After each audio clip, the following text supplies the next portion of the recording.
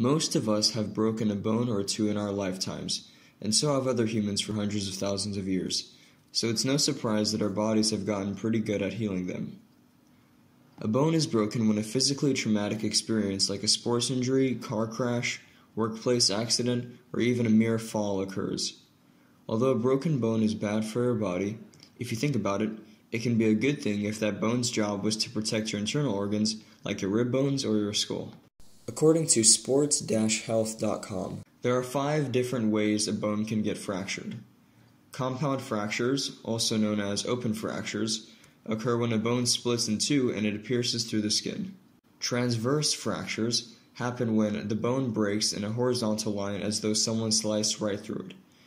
This type of fracture can either come displaced or non-displaced, or in other words, the bones can either separate when broken or stay together. This fracture is also the easiest one to heal. An oblique fracture is characterized by being broken at an angle. A comminuted fracture occurs when the bone shatters into 3 or more fragments. This happens to be the hardest fracture to heal. Green stick fractures occur when the bone cracks and bends without breaking completely.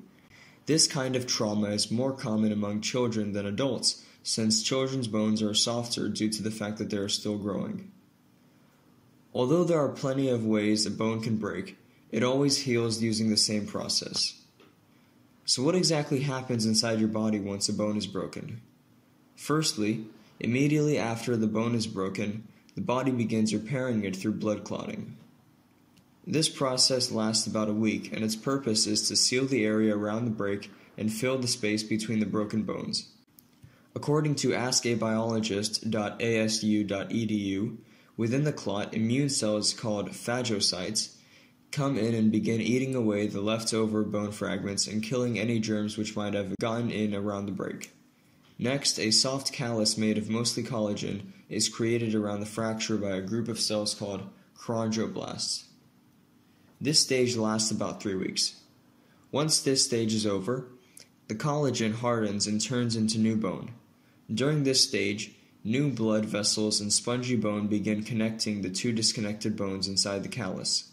Once the bone has become a proper functioning bone, it can take between 3 to 9 years to completely remodel itself into being straight and looking exactly like it did before it was broken.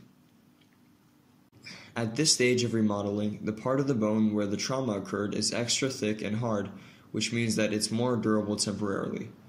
That happens to be why some people will say that every time you break a bone it becomes stronger, although it's technically not true. How can you prevent getting a broken bone? Well, there's not much you can do if the cause of the break is out of your hands. But if it is, you can always use common sense to avoid dangerous situations, wear protective gear like a helmet when needed, and not tell your friends at the skate park that you can go down the largest halfpipe. But once you have gotten one of your bones broken, what can you do? Well, of course you can always call your local emergency number and an ambulance will come and take care of you, but suppose you're all on your own, isolated from a nearby hospital or civilization. According to mayoclinic.org, then the first thing you should always do is support the limb or part of your body that was broken by holding it or placing it upon something soft and straight.